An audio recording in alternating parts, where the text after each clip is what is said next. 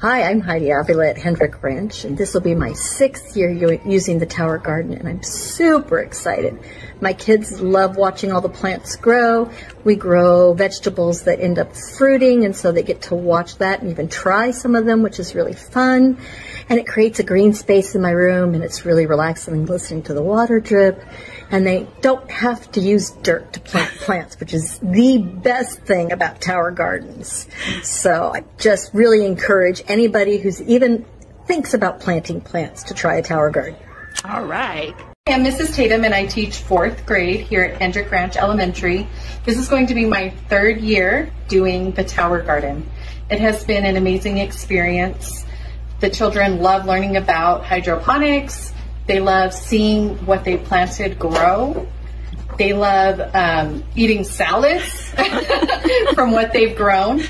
And I thank you so much for having this program for them to be able to learn about something that is necessary for them. I'm Miss Wagner. This is my 4th grade class. Really awesome. Most all of them got to do the tower garden in 3rd grade. So we're really anxious to get started here in 4th grade to do it again. I think we've had it at this school about 5 or 6 years, and it has been amazing. A lot of students have come up with comments like, I didn't know that grew like that. I didn't know, let's see, green beans grew on a vine. So, and some have said, we have our salad. We've made salads for the entire class out of it. And some have said, I don't like salad. And then they eat it because they grew it, right? And then they're like, oh, I love salad. This is really good. So it's been educational. It's been fun. And we've gotten a little bit of healthier children out of it. My name is Sally Kim. I teach 3rd grade at Moreno Valley Unified School District. I teach at Towngate.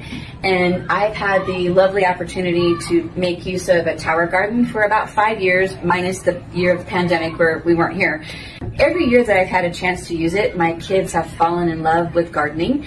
I would say about half of them have never grown something from a seed. So the whole process of being able to put a seed into this rock wool and then to watch it sprout into a seedling and to grow and to produce lettuce and spinach and Swiss chard, the kids have just been enthralled with it. Really, it's a hands-on social activity that we get to do together. And at the end of it, like today is August right now, August, I think, 15th, we're starting our brand new tower garden, and Mrs. Hunt came by today, talked to my kids, and they planted their seeds. And our goal is that by Thanksgiving, we get to have a Thanksgiving salad and to be thankful for the growth of life right before our eyes. And I can promise you that my kids, every year when we partake of the lettuce and the spinach that they've grown, that they'll say things like, best day ever, and can we do it again?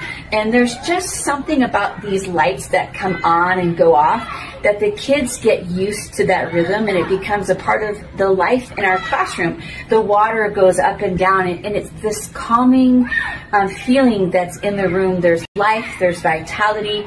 The kids are invested in it. They're curious about it. So, you know, from my perspective, I lean toward like John Dewey, and I believe in a hands-on education.